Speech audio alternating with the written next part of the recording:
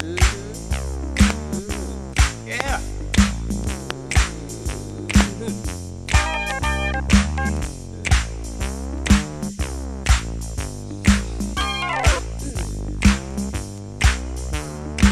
That's cool.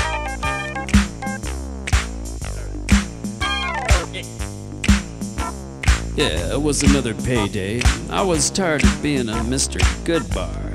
So when I saw Ms. Hershey standing behind the powerhouse on the corner of Clark and Fifth Avenue, I whipped out my whopper and whispered, "Hey, sweetheart, how'd you like to crunch in my big hunk for $1 million bar?"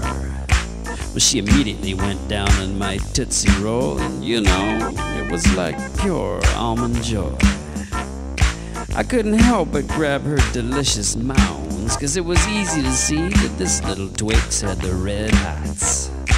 It was all I could do to hold back a snicker and a crackle as my butterfinger went up her tight little Kit Kat and she started to scream, "Oh, Henry! Oh, Henry!"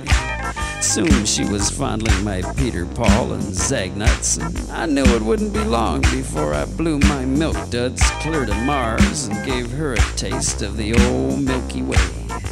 She asked if I was into M&Ms. I said, "Hey, chicklet, no kinky stuff." I said, "Look, you little Reese piece, don't be a zero, be a lifesaver. Why don't you just take my whatchamacallit and slip it up your bit o' honey?" Ooh, what a piece of juicy fruit she was, too.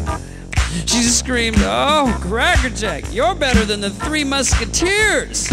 as I rammed my ding-dong up her rocky road and into her peanut butter cup. Well, I was giving it to her good and plenty when all of a sudden, my star burst. Yeah, as luck would have it, she started to grow a bit chunky and complained of a wriggly in her stomach. Sure enough, 9 months later, out popped a baby Ruth.